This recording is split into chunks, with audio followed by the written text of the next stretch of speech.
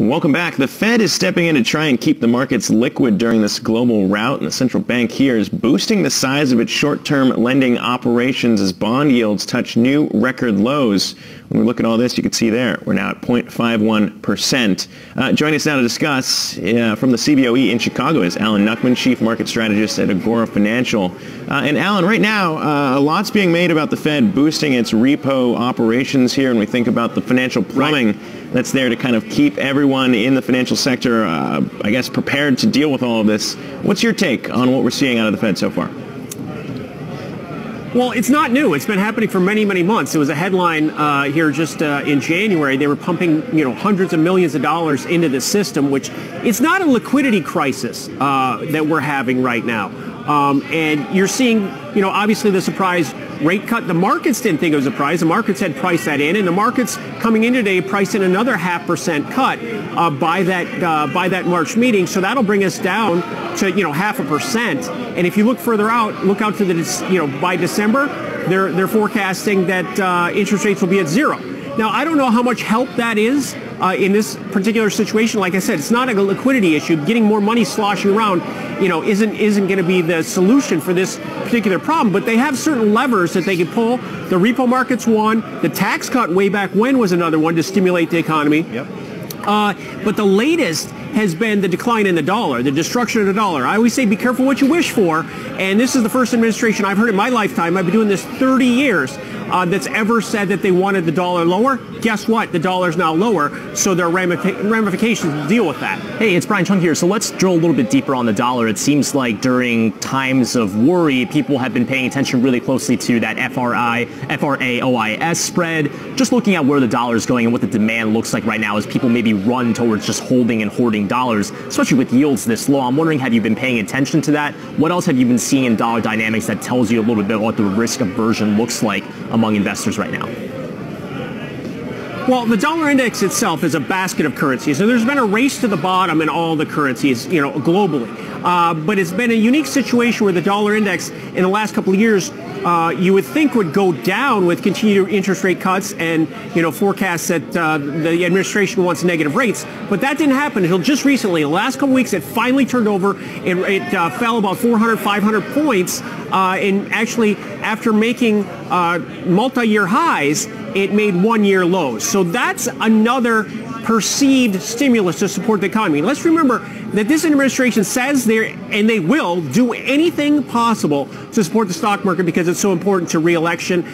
So don't be surprised. There's always price pop potential here that they could come out with another, and they're meeting right now to come out with some ideas that could be supportive of the stock market and get the stock market going. But at these low yields, think about it. If the 10-year Treasury yield is at 0.5%, compare that to any S&P stock. Any S&P stock is going to have a better yield than that. So at some point, people are going to realize that, and money will flow back into the stock market just because of that yield chase.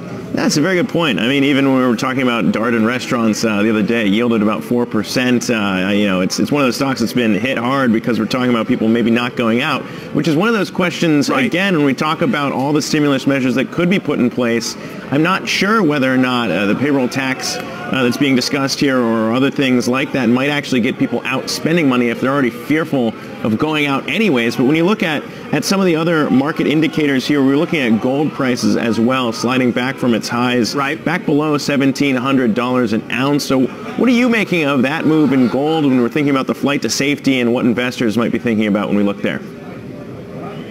Well, number one, I'm a trader. I like to see these markets move. Now, we saw epic moves, and what we've seen here is stabilization since the open. I can't stress enough how orderly and quiet and controlled the markets were. There was no, I'm not going to use the P word, there was no emotional buying or selling. It was very limited. And the markets perform their function we saw with the circuit breakers. That's why they're there, so people can gather their thoughts and not react to what's going on.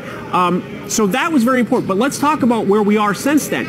We've had the VIX go down. The VIX now is at the same level it was on Friday's peak, so that's a positive. Gold's come off its highs significantly. We've seen Treasury yields, bounce off their lows, and we've seen the stock market not test those opening lows since. So a lot of positive signs of stability to start with right now. It's important to see how we close. We closed on a positive on Friday. Let's remember, we closed positive last week with all that wildness. So let's see how we finish today. Right now, being down 5%, it is not a catastrophic move. Alan, quickly on that point, you mentioned the VIX. So, I mean, have you also been watching the derivatives, the VVIX, the TVIX? What is that telling you about whether or not we're reaching the high for that volatility, or if it's only just beginning? Well, I'm not a quant, so I'm not trying to be the smart guy. I'm trying to look at things more on a weekly basis. I look at the big picture, and the fact is last week we made new point records in the Dow. And again, the Dow's only 30 stocks. New daily point records twice last week. We finished positive on a weekly basis, so I try and look bigger picture. Let's see if how this market sorts itself out after making new relative lows, where we stand in a couple of days. And like I said, do not be surprised what you get out of Washington, D.C. They're going to do anything and everything. Capital gains cut, payroll tax cut, possibly some sort of stimulus where people are encouraged to put stocks in their 401k and their IRAs. Anything's on the table. They will do anything to support the stock market. I am not going to disagree with you based on the moves that we've seen so far, that everything is on the table here. But just one last question before we let you go when it comes to the VIX. There were reports that the CBOE was initially unable to open VIX options trading this morning due to an absence of liquidity from market makers. Just curious to see if you saw any of that, what your take is on liquidity issues, what you're hearing down there. I don't see any liquidity issues at all, and the beauty of a market like the VIX or the S&P over in the corner here is that they have redundancy. They have the electronic version and they have the open outcry version. So you've got all our bases covered. That's the beauty of the marketplace this way. Now as opposed to when I was a young little trader, that you've got all of this liquidity and you've got the ability with these electronic markets to manage all that order flow. So you're not worried about human actions on this. That we're able to digest all the buyers and sellers at one time and give us that price discovery. And that's the beauty of the markets.